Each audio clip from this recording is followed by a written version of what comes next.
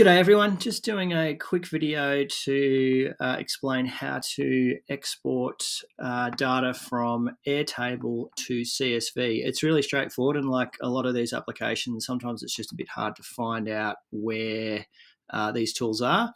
But if we look at this test table here, we'll see we've got our grid view out to the side. We can toggle that on and off via this views button at the top.